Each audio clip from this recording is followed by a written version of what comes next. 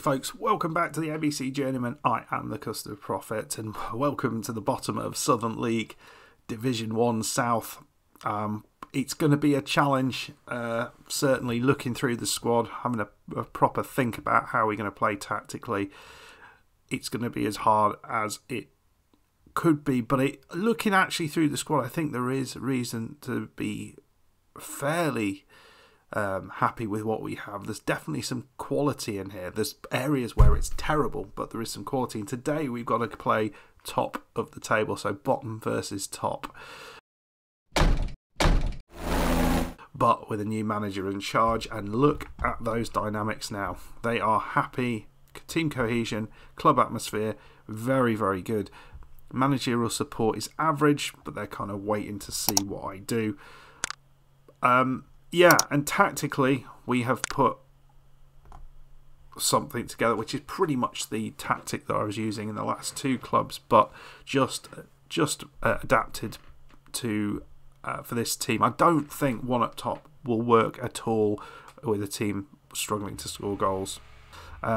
So what we've done is developed a tactic which is basically trying to get the ball out to the wide men. We're going to use their pace, but we also have support for Richard Noel in the form of Davis, who is a reasonable target man, a 17-year-old target man, but he's going up there. He's got strength, he's got height, and good jumping reach, and is able to head it. So he is going to be our main threat from corners, and we've set the corners up for that. Big problem though, as far as I can see, is at centre back. We do have a player out, so Tajay Field would probably be our best centre back, and this is the best centre back. He's a 17-year-old. I've got another player who is coming back on loan, who is probably of a similar level, but the two we've got in here are dreadful. I mean, not dreadful, but they're not great. A 19-year-old Charlie Tuppen and Jorge O'Regan-Ardley, which is just a glorious smorgasbord of names. But as a defender, I'm not convinced he is really a centre-back. He's more of a left-back, and that's probably what we want to develop him as. But as a centre-back, I think we might have problems there. But we got nobody else, so literally nobody else in the entire squad who could come in there. So yeah, that's an area where we desperately need to bring someone in, probably on loan, and hopefully to just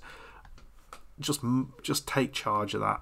I think central midfield is also a bit of a problem.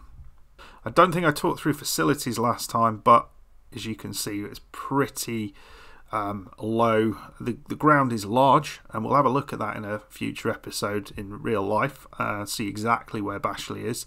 So I think we said it was near Lymington, so on the sort of south coast near the ferries for the Isle of Wight. But basic corporate facilities, which is not the worst, and I think, is that not the worst? It's basic above poor. I'm not sure. Poor training facilities, poor youth facilities, and a 0 youth level. No stadium sponsor whatsoever. So we've got work to do. We can spend a maximum of 4 years here, folks. Remember that.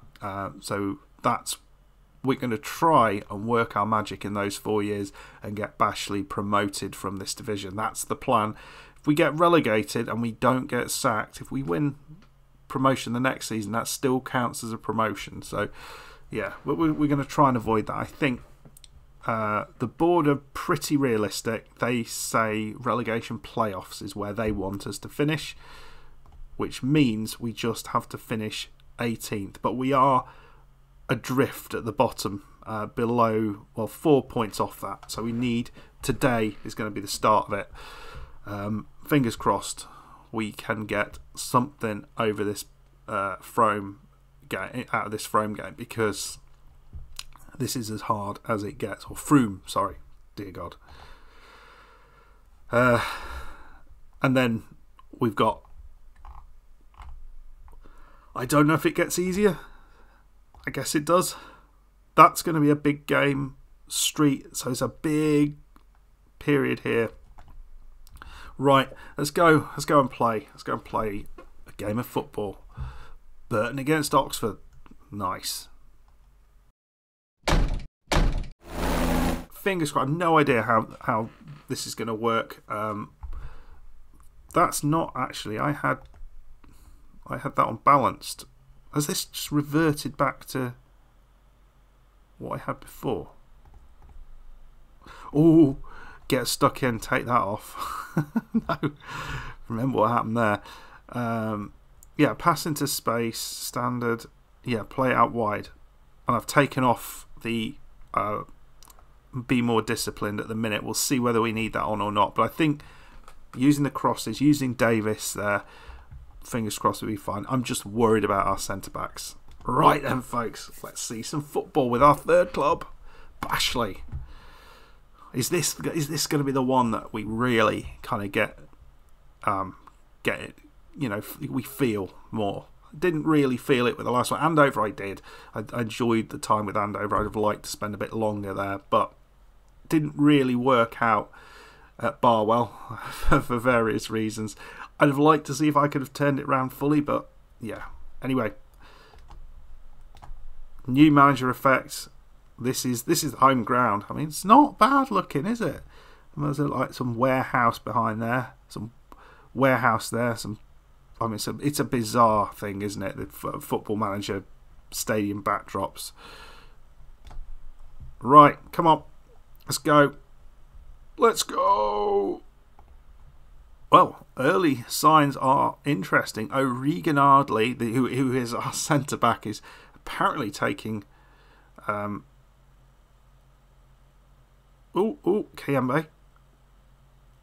Oh man, how did you miss that? You did everything, the hard stuff, and you didn't score.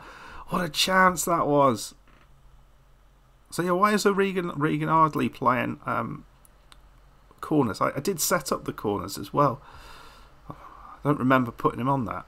Well, I've got to say, 35 minutes in, we've not really given them much to worry about. Oh my God. Oh, for Pete's sake, goalkeeper. What an absolute lunatic.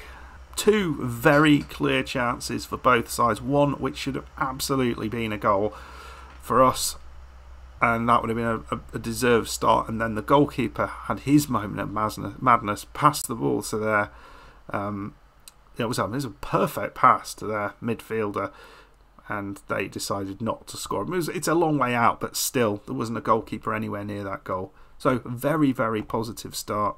Let's get into the dressing room and say we're proud of everyone's effort. Andy Davis, our target man, is a bit worried still, but oh dear, are we going to start giving up things here? It's a chance. Davis.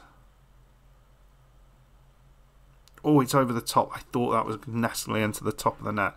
So we sit here, 86 minute gone. We're still 0-0. We've had a couple more chances. It's a very even game. We've brought Gleeson on and we've changed him up as a playmaker. Deep line playmaker, actually can play that role reasonably well.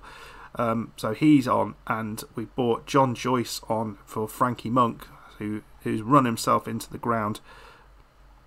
And we might actually go for a change here and bring on Nicolau, and maybe change him to a pressing forward or a deep line forward on attack.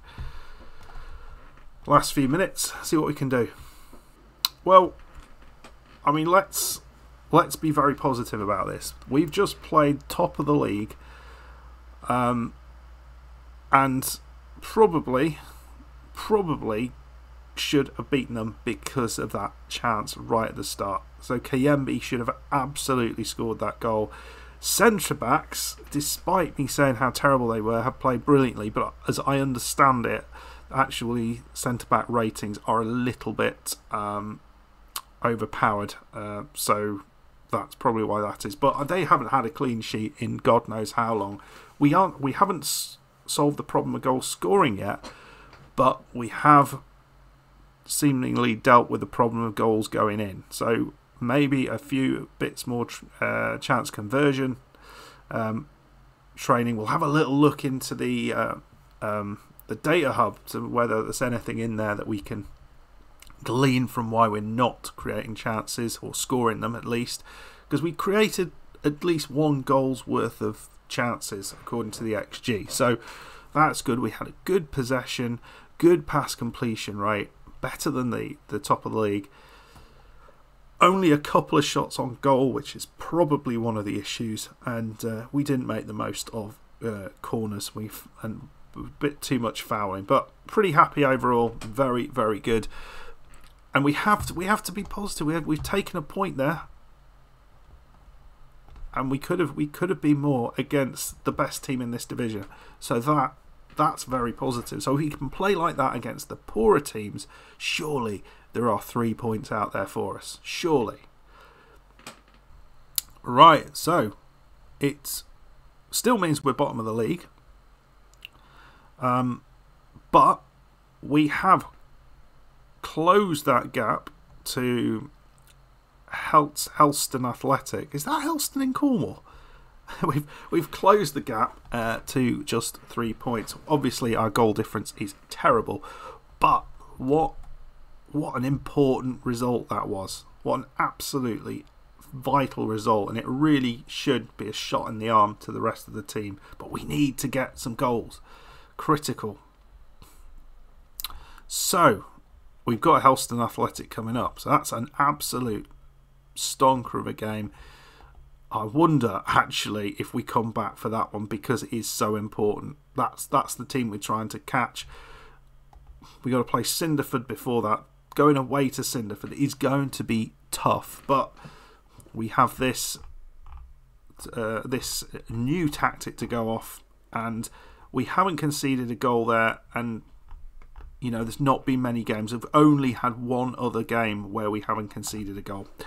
So that's pretty good. It's the best team in the division. Let me know what you thought about that, what I should be doing, whether the tactic's right, all those sort of things. If you enjoyed the episode, make sure you hit the like button, subscribe if you're new, and I'll see you for the next one, which will be only in a couple of games' time against Helston Athletic. We're travelling to Cornwall. See you then. Bye-bye.